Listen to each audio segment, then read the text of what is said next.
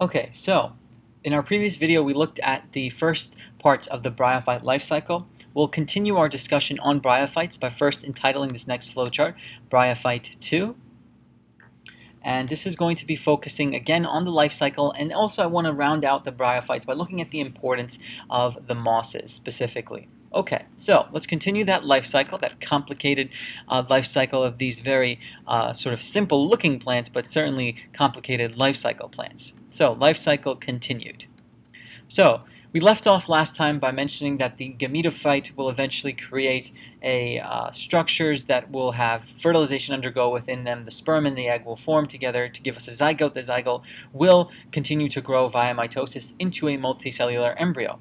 Now, what's interesting about the bryophytes is that you can also have a sporophyte growing. A sporophyte is another part of the bryophyte structure. So we have a sporophyte and a gametophyte, but the sporophyte can be within, let's say, the larger gametophyte structure that is a bryophyte. All right, hold on. Let me try to explain that in just a couple of ideas that the sporophyte really helps us understand the idea of sporophyte within gametophyte. All right, so here we go. The sporophyte grows out of the archegonium. Okay, that's where its origination is. And the archegonium, as we know, is the site of fertilization. It's where the sperm meets the egg. It's where the growing embryo is housed. And so if we know that there is the capability of more growth. This is where growth really happens, the archegonium of a bryophyte. And so the sporophyte is where it's going to grow out of. The sporophyte will grow out of this archegonium for that reason. Okay, we have a lot of capabilities here for growth. The thing is with the sporophyte is that this structure stays relatively small. Okay, it stays pretty much small, and it is nutritionally dependent on the gametophyte. Remember how we first said the fact that the gametophyte is independent of the sporophyte? Opposite is not true. The sporophyte is nutritionally dependent on the gametophyte. So the gametophyte structure of a bryophyte is the larger, more dominant life cycle structure that can provide nutrition for the smaller, less dominant life cycle of a moss. Okay? This is going to be exemplified when we look at the parts, but before we do that, the parts of the sporophyte, I just want to mention something. The sporophyte is initially going to be of a green color. And then that would mean that it, of course, undergoes photosynthesis. Photosynthesis usually is tied with this green chlorophyll pigment, right? But later on, actually, throughout maturity, and this is why this is not the dominant life cycle, once we get to maturity, this sporophyte, once it's fully matured, it actually turns into a brown color and can no longer do photosynthesis. Plus, no photosynthesis. So the maturity, brown, no photosynthesis, initially green plus photosynthesis. So there's a big difference that happens through the development of the sporophyte. Makes sense, right? The sporophyte can't be the dominant stage of the bryophyte if you eventually get to a part where you can't even do photosynthesis. And we're looking at a plant. Don't forget that. This is a plant. And so, of course, photosynthesis has to happen. It can't happen at the sporophyte mature level, let's say. Finally, in terms of the sporophyte, we'll round about the idea with the basic parts of a sporophyte. And this will help us understand really what the purpose of a sporophyte is. So, a sporophyte contains a foot structure. And this foot structure is basically going to be what anchors the sporophyte to the gametophyte. Anchors to gametophyte. So the gametophyte is our larger, dominant life cycle structure within the bryophyte. The foot is going to be what's going to allow the sporophyte to stay here, sort of connect to the gametophyte and stay connected. And this is going to be an important region. I like to think of this as sort of like the placenta region, because this is where the foot is going to have first access and the ability to absorb both water and nutrients from the parent plant. Water plus NUTR for nutrients, so those are key things from the parent plant. And the parent plant in this situation is a gametophyte moss, let's say, a gametophyte bryophyte, whatever it may be, from parent plant. Okay, so the foot is good for this process right over here. Another part to remember is the seta of the sporophyte. The seta is otherwise known as the stalks of the seta of the entire sporophyte structure. Here, the stalks of the sporophyte are what takes material from the foot to the capsule. And we'll explain in just a second. Takes material, so it's sort of a transport mechanism. Takes material from foot, that's what we established right over here, where we get the water and nutrients, that's the material that's being taken from the foot, to a structure known as the capsule. And of course, the capsule will now be our next part to look at. What is the capsule of our sporophyte? The capsule is another way of saying the sporangium. This is something we mentioned before. The sporangium is going to be the location of sporanginous cells. AKA, remember, sporophytes are diploid, and sporanginous cells are the diploid cells of a bryophyte. Okay, these are the diploid cells of a bryophyte, but remember, bryophyte is dominantly gametophytic, okay, if that's a word, in its nature. So most of the cells are going to be of that haploid stage, of that haploid gametophyte structure. Here we have a continuous structure of diploid sporanginous cells, and over here we also are going to have the production, and this is where we have spores being produced. So the sporangium produces spores. Spores are, of course, haploid, so this is via the process of 2N to N. That's going to be meiosis, and that's the first time we mention meiosis explicitly in the life cycles of a bryophyte. So it's a point to remember. The capsule, where the sporangium is where the spores are formed via meiosis in the sporophyte structure. And then finally, the last part to remember is a part known as the peristome. The peristome.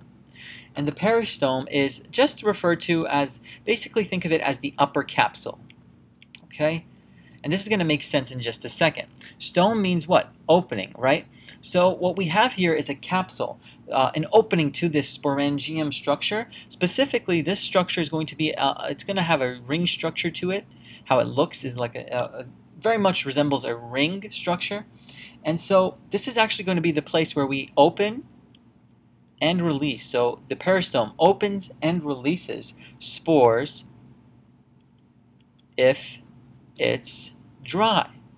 So spores can disperse into the air if the environment calls for it. Remember, we're not completely able to do whatever we want to do on land because we're still sort of a bryophyte. We're still a very old plant. We're still very much reliant on a moist environment, but let's say the environment's dry.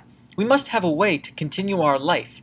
And this is the backup plan, essentially. This is why this is not the sporophyte stage, let's say, is not the dominant stage. This is simply a backup. If it's dry, if there's not moisture, if there hasn't been rain for so long, bryophytes aren't simply going to die. Certainly their production is going to get less, but what's going to happen is there will be a backup. There will be these spores being created by the sporangium structure that are going to allow for a continuance of life, let's say. And so the peristome, its main purpose is to aid in dispersion. Remember, the key goals of life are survival and reproduction. The sporophyte is a perfect structure for survival and reproduction if the situation is dire, if it's dry, if it's difficult for this bryophyte, which wants moist environment, which wants a relatively watery environment to succeed. If the situation does not call for it, go for the backup, the sporophyte. This is our transition to land, essentially. This is what helped us with the land transition. So the sporophyte is a big structure important for the land transition of plants as a whole, specifically the bryophytes. Finally, after we establish the life cycle, that's it. Now I just want to round out on something important, and that is the importance of mosses.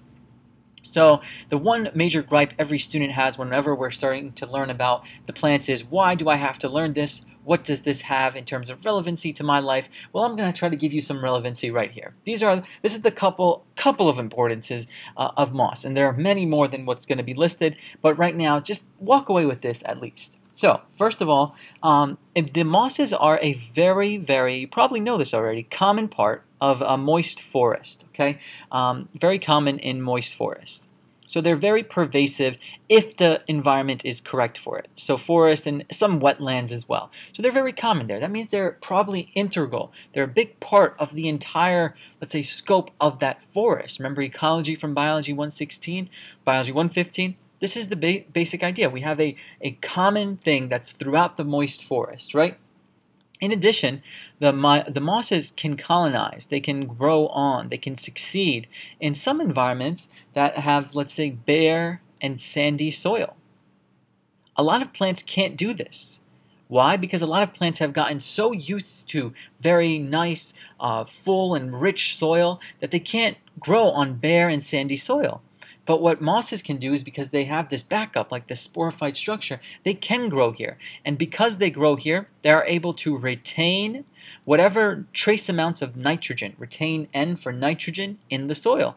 And if they're retaining nitrogen in the soil, that means other plants can come in and continue to grow on top of this moss underlying structure, right? So that's a big key right here, that the fact that other things can come in and grow.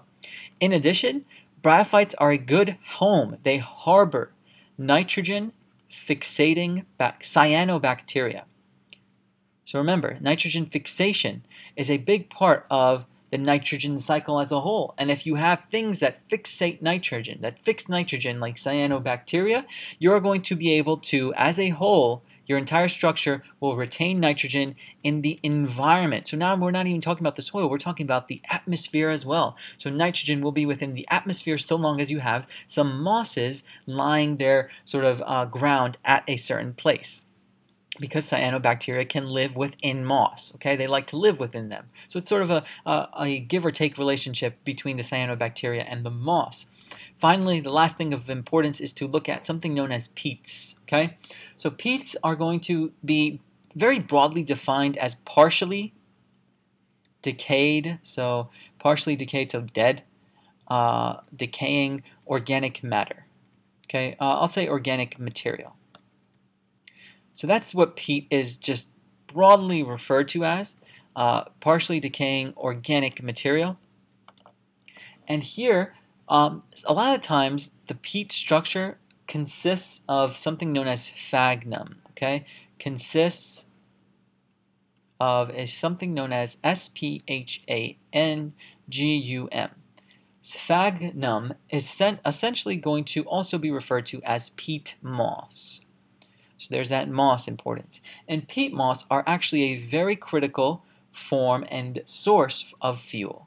Okay? You can actually burn peat moss and get a good amount of fuel out of that combustion process. So that's a very relevant idea here, that peat moss are so pervasive. They're all over the place. They're actually everywhere that you can think of, where basically land presents itself. You can use that peat moss, burn it, combust it, and use it as fuel. So peat moss and sphagnum are both usually considered the same thing, just a different way of saying it. And if you burn it, and you can actually use it as a fuel source, okay?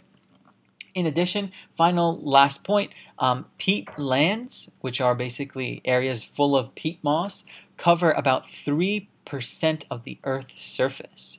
3%, small number, right? But remember, most of the Earth is water. But let's say you take out all that water surface and you have just land, 3% is actually a lot. And the Earth is a pretty big place, if last time I checked. So 3% as a whole is actually a decent number. And peatlands cover about 3% of Earth's surface. And from this, what you can take away is the fact that as a structure, as a continuous 3% structure, they contain about 30% of all soil carbon. So they provide this, basically contain about 30% of soil carbon. So carbon elements are going to be found in soil. The reason why they're found so well in soil and other plants can sort of continue their life cycle based off of this carbon is because peatlands create a carbon reservoir. So I'll call this a carbon reservoir. And they store bunches of lots and lots of carbon. And so lots and lots of carbon storage would mean that lots of other plants can continue to grow. So that's our basic importance of mosses. That covers the bryophytes. Very complicated life cycles, but the life cycles make sense when you think of their needs and wants, the moist environment, and let's say the dire sort of constraints, a dry environment. That would mean you have a gametophyte stage and a sporophyte stage, and you can alternate between them based off of the environmental cues presented, and these are, of course, the important things that you should remember about the relevancy of moss.